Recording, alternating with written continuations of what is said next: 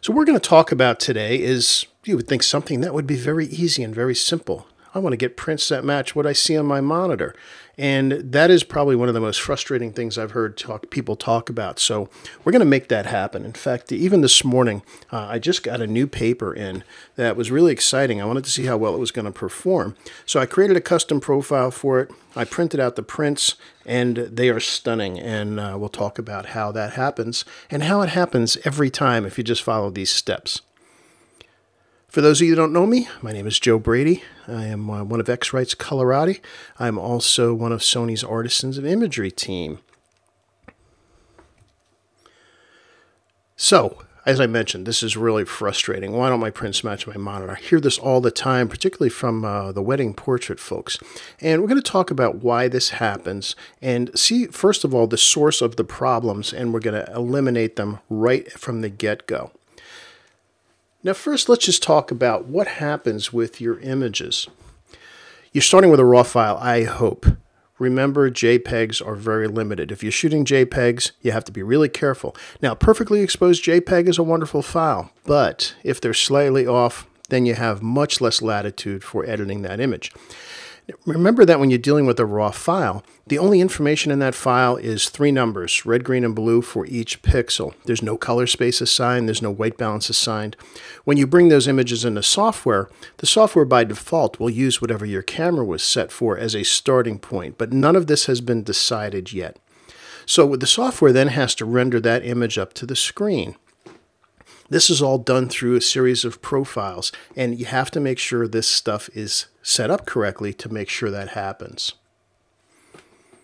What this is going to do is it's going to allow you to get accurate and consistent prints all the time. It's going to save you a lot of time because you're going to get that print right the first time, and you're not going to waste paper and ink. As much as I love printing, paper and ink is expensive. It's the printers they're pretty much given away, and then you have to go load them up with ink, and that's where you spend the money. So before you do anything, your monitor has to be under control. You've got to get it as good as it can be, because this is where you're making all your editing decisions. Excuse me. And there's 2 words that are used for this: calibration and profiling. What calibration does is it sets up the monitor sort of to a default set of specifications. It sets the brightness, it sets a color temperature, and it sets the contrast curve. The profiling is where the colors are corrected for after the calibration part is taken care of. And again, think about it. You're making your image adjustments based on what you see on the screen. Well, if the screen is off, what do you think is going to happen? You're going to be guessing. You really have no idea what you're doing to the image. And let's take a look and see why this happens. Now, most monitors out of the box have a tendency to be a little too bright and a little too blue. Well, why is this? Well, think about what you do with your computers nowadays. You're watching videos, you're playing games, you're on YouTube, you're cruising the web, you're doing word processing, and every once in a while you're actually editing an image. Well, color settings for watching videos and playing games is not really conducive to image editing, and here's why. So for example, let's say you have a monitor that is too bright and too blue. So you have your image up on the screen and you decide, well, it's too blue, I need to add some yellow to it. So you add some yellow to the image. Oh, now it looks great on the screen. But what happens when you go out to print?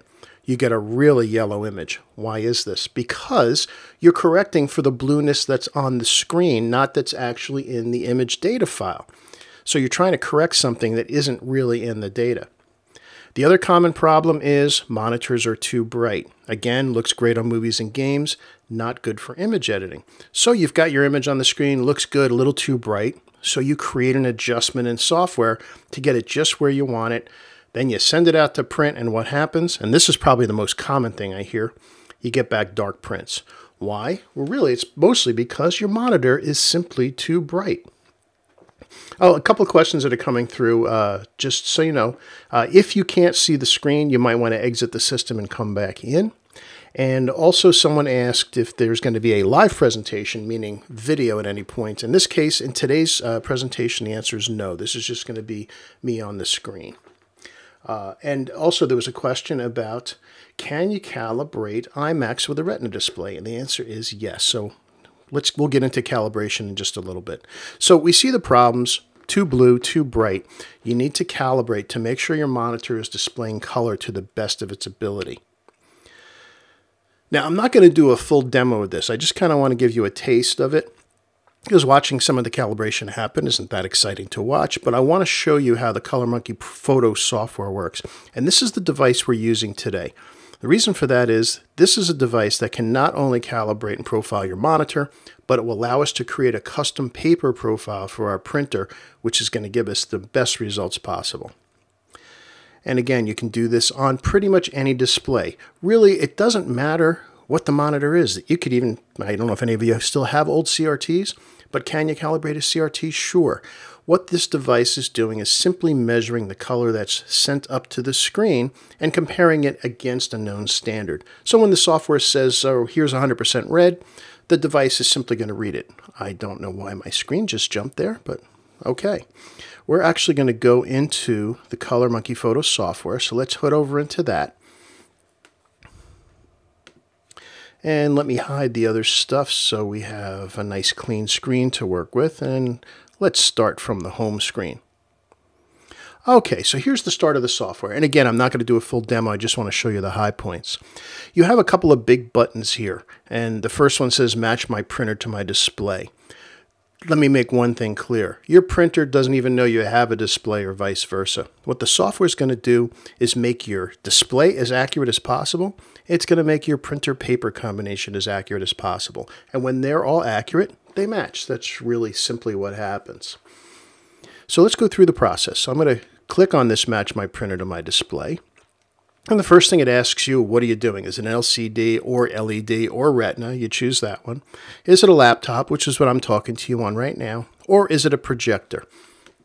Now you have a choice of easy or advanced. Easy, it's just going to do everything for you. Advanced, you get the option to make a couple of changes. And I would recommend staying on easy, but there's a couple of things I want you to know about. First of all is the white point of your display. Notice it says D65, which is recommended.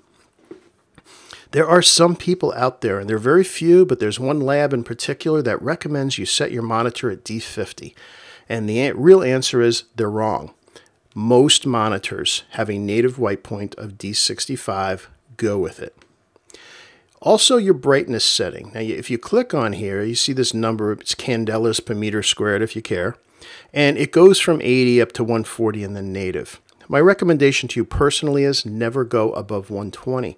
Because if you go above that in brightness, your shadows are going to lighten up. You might see more detail than is really there, or it's going to look like you see more detail. And when you go out to print, it's going to be dark. Dimmer is better. If you're working in a dim room, then set it for 80. If you have to compromise, I find it a good number for a laptop is around 100. If you're in, say, working in a cubicle environment and it's a bright room, then 120 is a compromise. Since I'm on my laptop, I'll just set it for 100. So then you click on Next, and you're directed to hang the ColorMonkey on the screen. And again, I'll start it off, and then I'm going to stop it.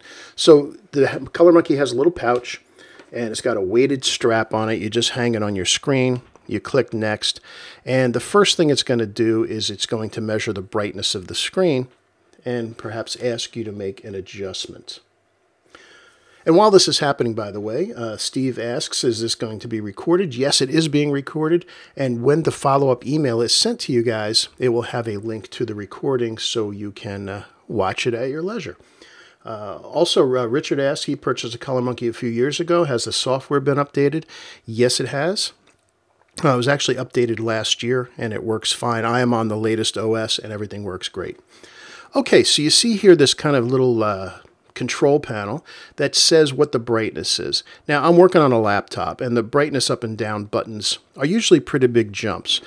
My target was 100. Let's see if I bring it down 1, what it drops it down to. Oh, don't tell me I hit 100. All right, 96, fine. If you're within this green, that's great. Just get as close as you can.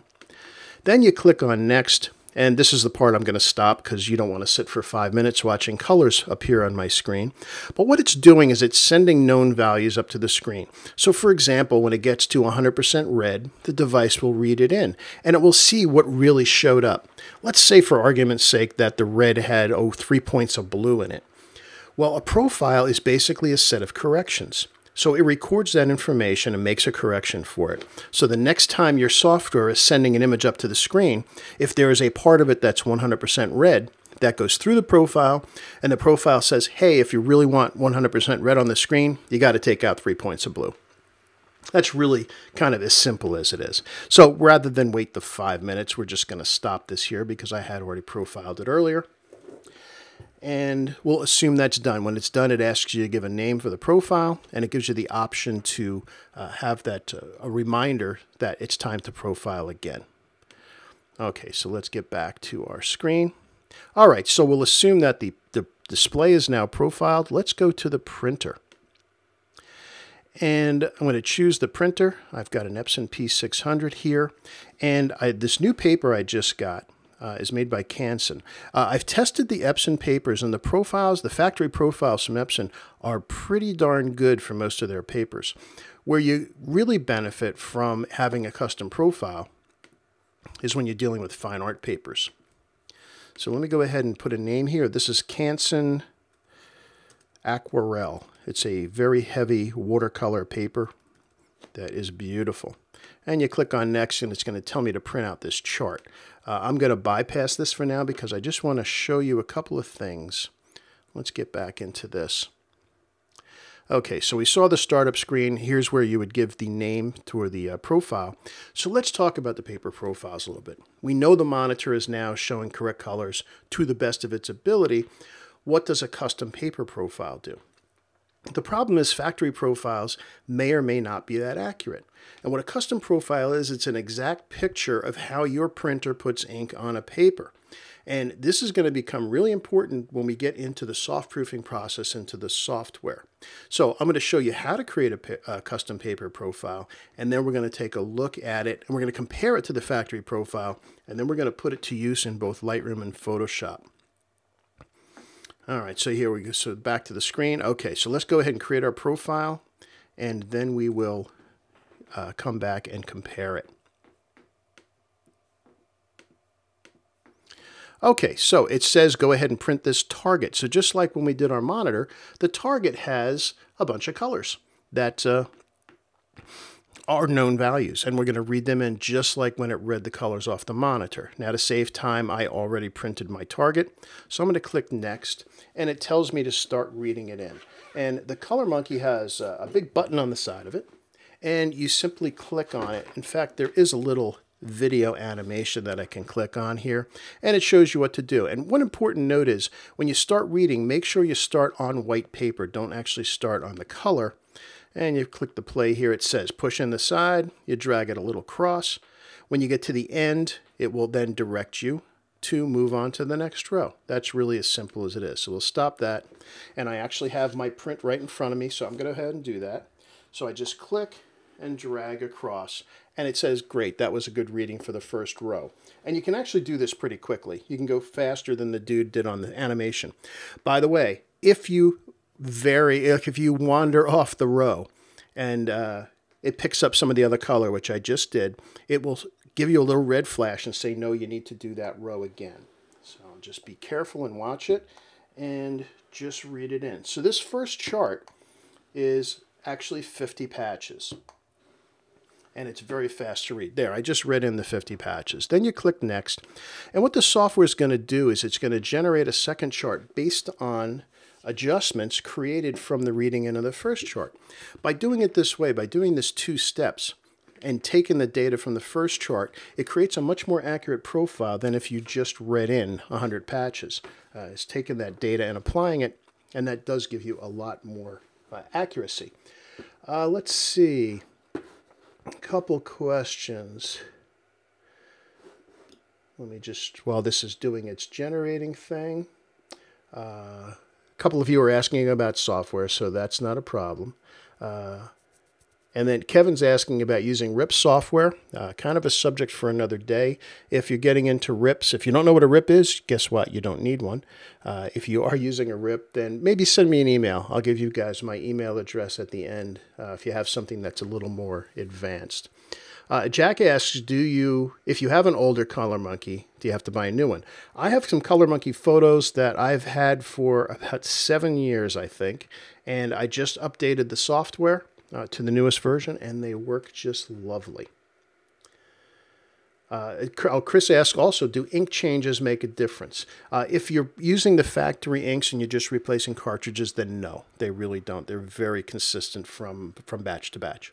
Okay, so it's calculated the second chart, and it tells you go ahead and do the next one. And also make sure that your print settings match the paper. So for example, if you're printing matte paper, make sure that's the setting you have so that the colors are going to be put down correctly. You want to make sure that the settings you print these charts on are going to be the same settings you use when you actually do the print. All right, so it tells me print. I can say, well, for example, here's my printer. I can go to printer settings. I've got matte paper. I'm printing on photo. Lovely. So I would just click on print. And I don't even actually have my printer hooked up right now. I can just hit next. And also, you'll see this after each print is done. It asks you to wait for 10 minutes because you want the print to dry. Inks typically will darken and harden over the first 10 minutes. And you want to get a really accurate reading. So just let them sit for 10 minutes and then you can come back. You can also do this at any time. You can also do them in batches. So if you wanted to profile, say 3 different papers at the same time, you could actually do that. You can print out several from the first charts and then come back. So again, I have my prints already done. I will skip the drawing process and go ahead and read in the next chart just like the first one. So again, I just click and drag across the row, and if it's successful, it moves on to the next. And again, you can see how fast this is to do. There's no measuring individual patches. You just click and drag and then let go, and that's it. Give it a name. And I'll call it, I'm going to call it a little different because I already have one in here. And also, and again, this is my personal preference, and you'll see why. I like to add CMP, Color Monkey Photo, to the name of my profiles because that just cues me in that these are profiles that I've created. Then I click on Save, and it'll go ahead and create the profile.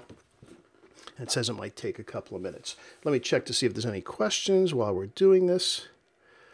Let's see.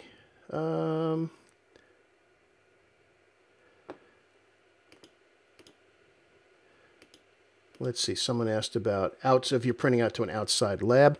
You're generally not going to profile to an outside lab. Some labs will provide a profile for you, but in general, that is not necessary. There is a video online if you go on X-Rite Photo or on my website. It's there that talks about getting prints back from your lab. In that case, you're not going to create a custom printer profile. What you're going to do is create a calibrated sRGB profile. Slightly different subject than today, so go ahead and watch the video. Jan mentions, or Jan, I'm not sure where you're from, some papers manufacturers recommend drying for 24 hours. I did test that. I have had some fine art papers where they recommended letting it sit for 24 hours. And when I did the profiles, I wasn't able to see any difference between the 10-minute and the 24-hour drying time. Certainly you want to let them sit 24 hours before mounting them or putting them behind glass because they will outgas some vapor. And if you put them in a frame, it's going to frog the glass on the inside. But as far as profiling goes, I haven't been able to see any difference. All right, so our profile is done. You are given the option to have all of these applications automatically use this profile as a default. Since I use a lot of different papers, I choose not to do this, but it is an option if you always print on the same paper. So then we click on Finish, and guess what? We're done. We're done with the software. We now have an accurately profiled monitor. We have a custom profile for our paper. So we can actually quit the Color Monkey Photo software. We're done with that. And now since we've got our profile created, let's take a look and compare it to the factory one. And to do that, on the Mac, there's a utility called the Color Sync utility. All right, so I have all these profiles. I've got the ones from the system, the ones in the computer. Here's the factory profiles, and here's profiles that I've created. So I mentioned I'm using this Canson paper. So here's the Canson download for their aquarelle paper. And as I spin it around, you can see this is the color space of this particular paper on this printer. By itself doesn't tell you a whole lot other than it does go almost to a pure black, which is pretty exciting for a fine art paper. In the past, they didn't have this much density down below. But still by itself doesn't tell us that much. Let's compare it to the one that we just created. So I click on hold for comparison. And if you look under user, you can see down here, I've got these CMP. These are the Color Monkey photo ones that I created. Here's the one I was using for my prints. So when I overlay that, now what happens is I get to see in color the custom profile that I created, and that white ghosted outline is the factory profile. You can see in most cases they match pretty closely. However, there's one slight weakness on this profile. See all this white out here on the one side? This paper profile is saying that I can print more deep light blues, this kind of cyan color, and also dark blue over here, than in reality I can actually print. The custom profile shows me exactly what my printer paper combination is capable of doing. Now the danger in this is when you have to use a rendering intent in soft proofing, and we'll see this in software in just a minute.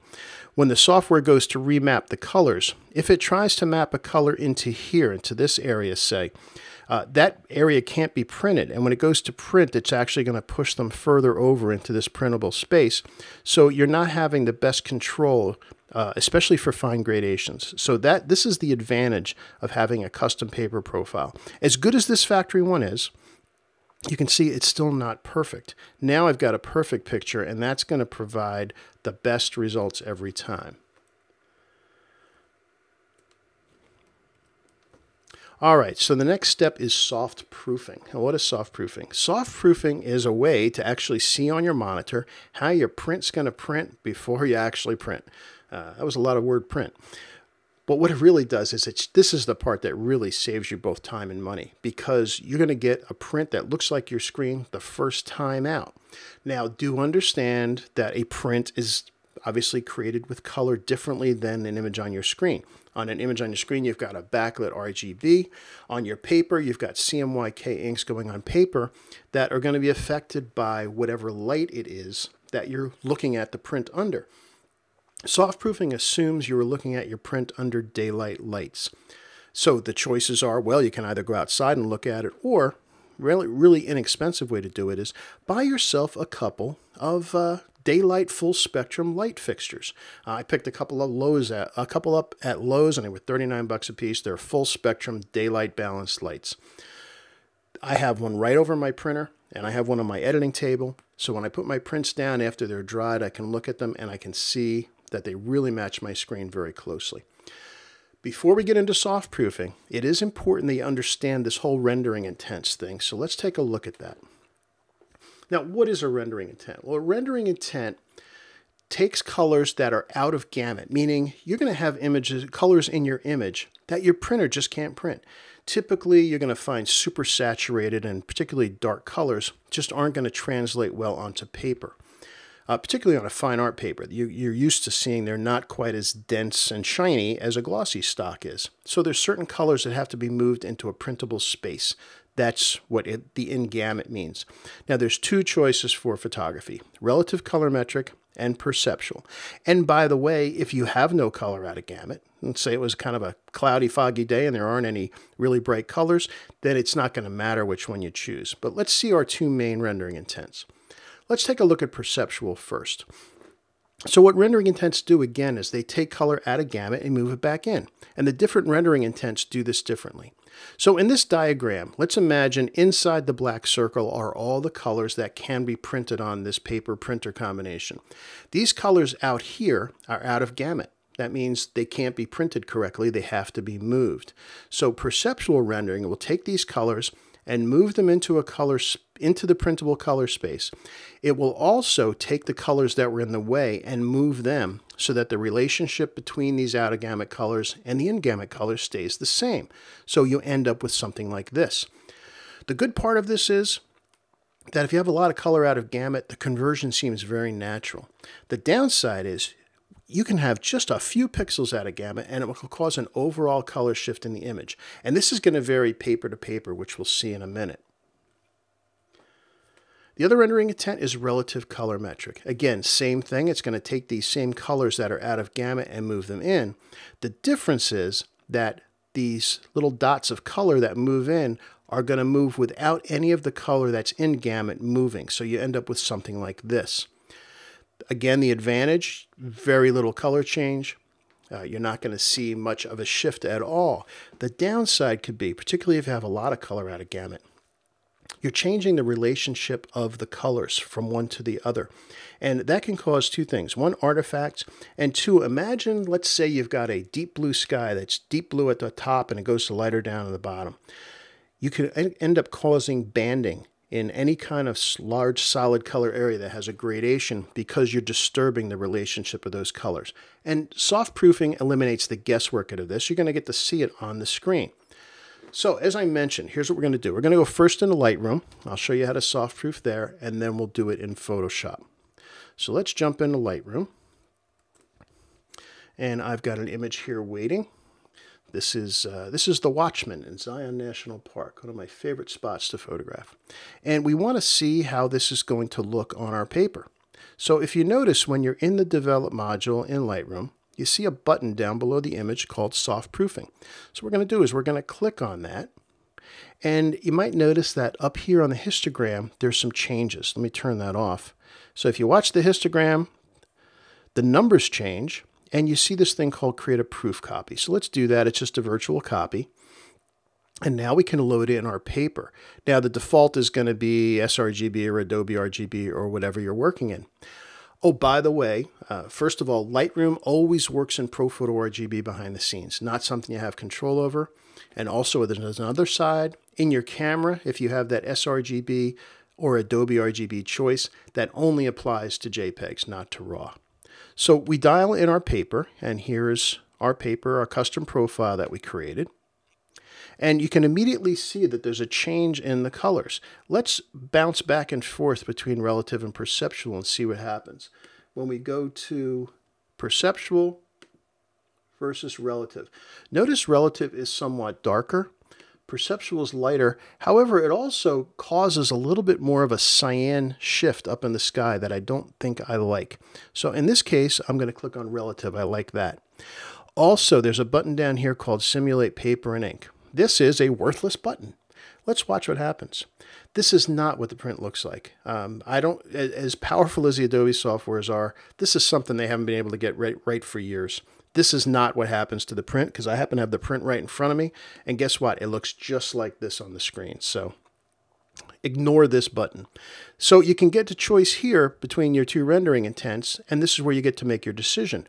While you're in here, if you see that because of the paper there's been a shift you don't like, you have the option to come down below and make adjustments. If you want to add a little bit more contrast, maybe bring the whites down a little bit, maybe open up the shadows, you can do this, and this is specific to this particular print. What else do we want to see here? Oh yes, one other thing. You have two other things going on here. This is a monitor gamut warning. What this is showing you is that these are the colors that the monitor can't display correctly. I'm working on an sRGB display. What it's saying is that this blue up in the sky is beyond sRGB. We'd need at least an Adobe RGB monitor to see it. Nothing we can do about it. It's just a warning saying these colors are going to print slightly differently. Also, you've got a print gamut warning over here. Oh, and let's see what happens. Let's turn this on. What this is showing is these are the colors in this particular image that are at a gamut. Let's zoom in on his. I'll turn this on and off, and you can see it's this particular green that the printer can't print. It's out of gamut. And having a saturated dark color, it's not uncommon on a fine art paper. Now, you can't make it print. And again, keep in mind that you are already seeing a simulation of how it will print. If you want to manually adjust it, what you can do is come down to the Use Saturation Luminance slider, again in the Develop mode, click on Saturation, click the little targeted tool here, click on this red and drag down on the saturation for that particular color, and you'll see the red disappear. Now you're seeing an actual perfect example of what your print is going to look like. And again, you might decide, well, gee, after I did that, I lost a little bit of pop. So you may decide, well, I want to add a little more clarity. I want to add a little more contrast. I'm going to try to bring the saturation up a little bit. And I see a little bit of that red creeping back in, but that's okay. Just understand it's not going to be quite that dense. Lovely. Now I've got a print that looks just the way I want to print it. I've got my custom paper profile. I'm choosing relative rendering intent. I'm just going to turn this off, and now I'm going to go to print. Now here's one thing I wish they would fix. I already printed this morning, so my settings are already here. But when you go to print and you choose the color management tab down here on the bottom, it doesn't necessarily remember your paper, so you have to choose your paper. By the way, if you add a new profile and the software doesn't see it, Lightroom doesn't always see it. You have to go add it. So you can click on Other, and it will give you a list of all the papers that you have, all the profiles you have in your system, because you may not want to scroll through all of these. For example, here's the Epson Velvet Fine Art. So maybe I decide I want to add that paper, and there it is. So here's our custom profile. We chose relative. Now I click on Print. Make sure you use the same settings that you used when you created your profile, and I already have those match settings saved. So we'll go out to print, and again, I don't have my printer hooked up at the moment, but a beautiful thing happens here. This is what you get. This print comes out of the printer, and I wish I could, there's no way I could show it to you, unfortunately. I've got it sitting right here on my desk, and believe me, it is stunning. So I hope that's clear. That's how Lightroom works. Let's take a look at how to do this in Photoshop. And Chris asked, which color space is recommended?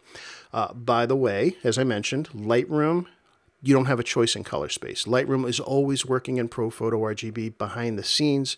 You don't have control over that. The only time you would actually choose a color space is when you export a file.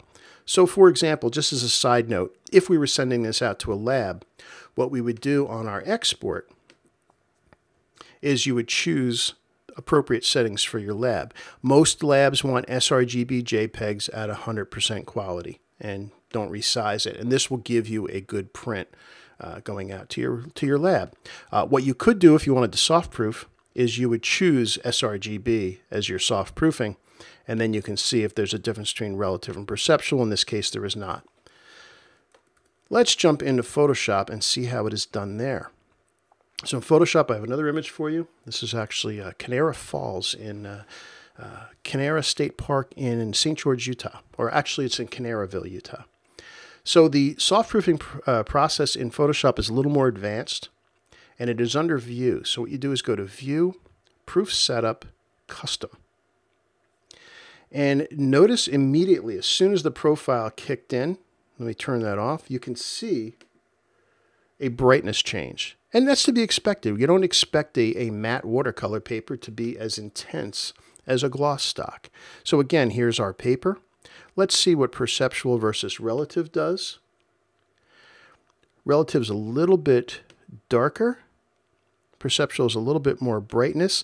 And now this becomes somewhat subjective. It's which one do you like?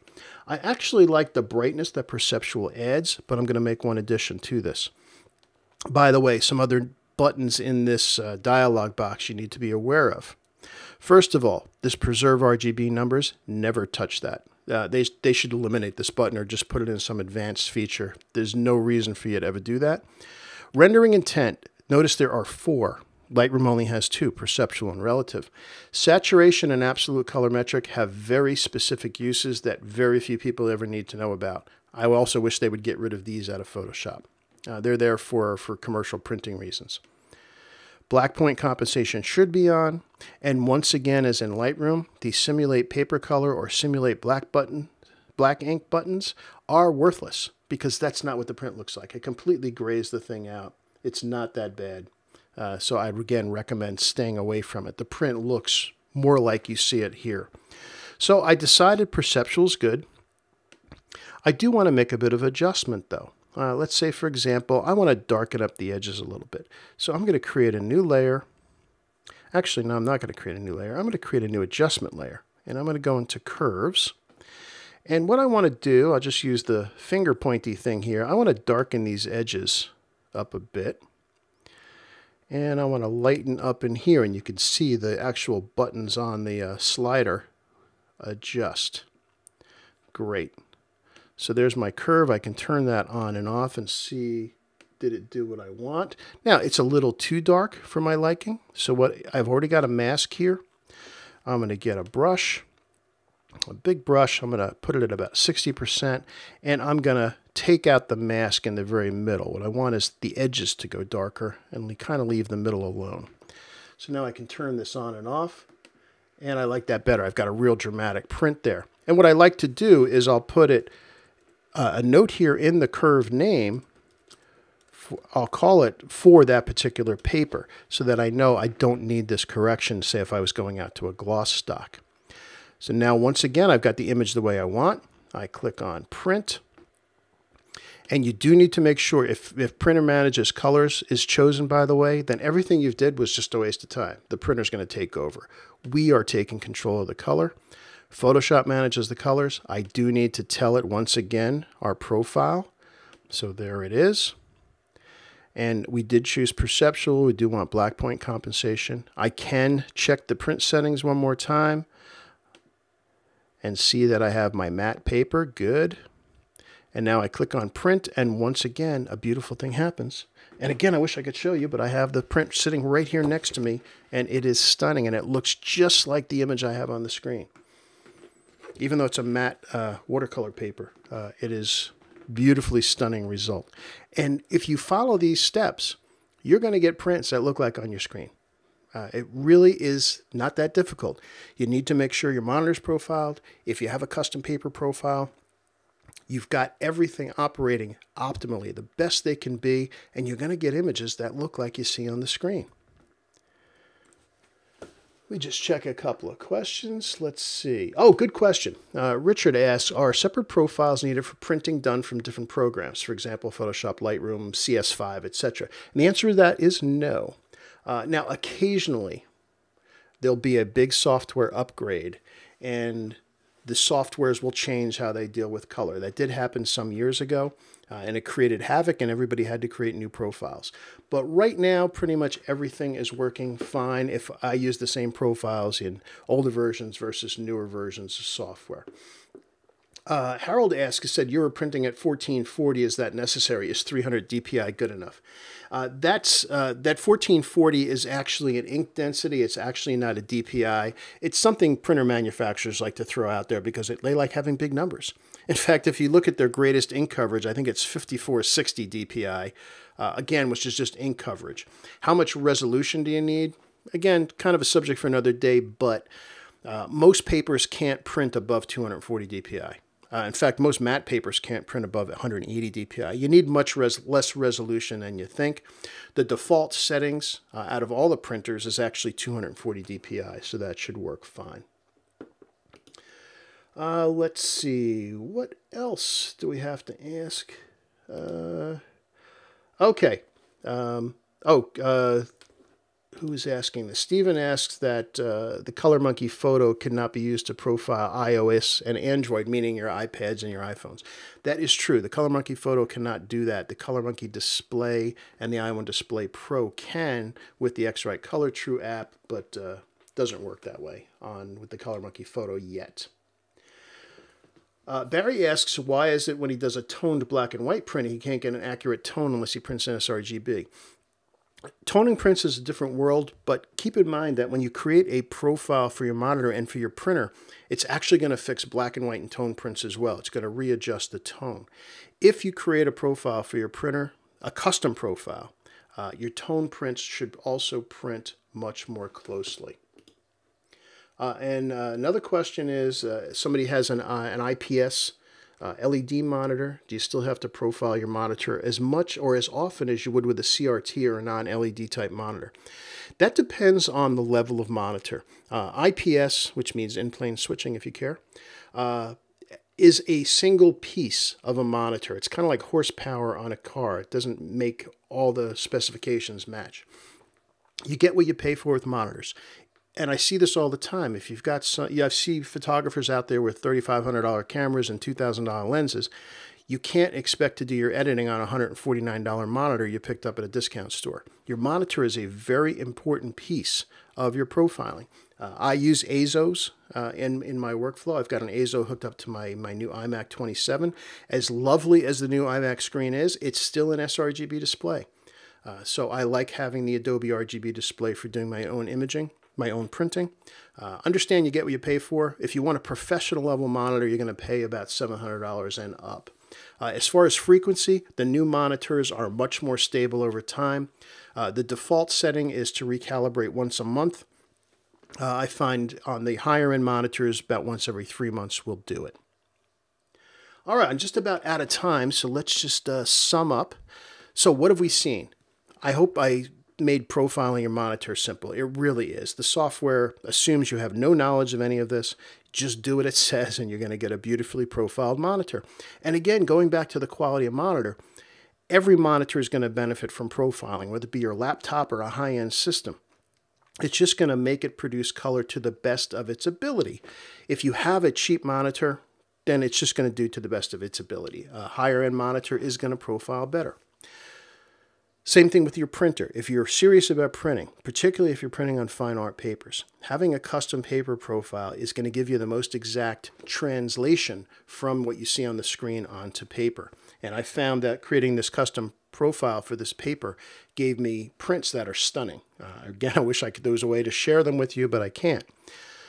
Learning how to soft-proof in both Lightroom and Photoshop will let you see those decisions before you actually make a print. And once you have a profiled monitor, the combination of that with soft-proofing and the custom profile is going to give you a pretty darn accurate rendition on your monitor of what your print's going to look like. And that's all we want, right, guys? So we just want to get prints that come out of the print the first time that look exactly the way we want. And that really makes printing a lot of fun. That's actually it for me today. If you have any questions, you can always send me an email. It's just joebrady1@mac.com. Actually, I'll see if I can type that up on the screen for you. X-Rite will be sending a follow-up email for you that will have a link to the recording, as well as a whole bunch of special offers with discount codes for the X-Rite calibration gear. So look for that. And again, I mentioned, let me just put my name up here for you. Oh, I'm just going to have to bring it up in another here. We're going to do it in really basic. I'm going to do it in text edit. Here you go. If you need my email, feel free to send me a note. It's just joebrady1@mac.com. There you go. I'll make it bigger so you can see it a little bit. There we go. There's my email address. Happy to hear from you. I will be traveling, however, for the next 7 weeks. So my email access will be somewhat limited, so if I don't get back to you right away, I'll get back to you as soon as I can. So thank you guys for watching. Thanks for all the great questions. Again, this has been recorded, so we will let everybody know when that is available. And again, if you have any questions, you can look on xritephoto.com. There's a lot of great videos and tutorials and links there. And you can also check out my website at joebradyphotography.com to see what's going on. So thanks for watching, thanks for joining us, and I hope to see you all online again soon. Bye-bye.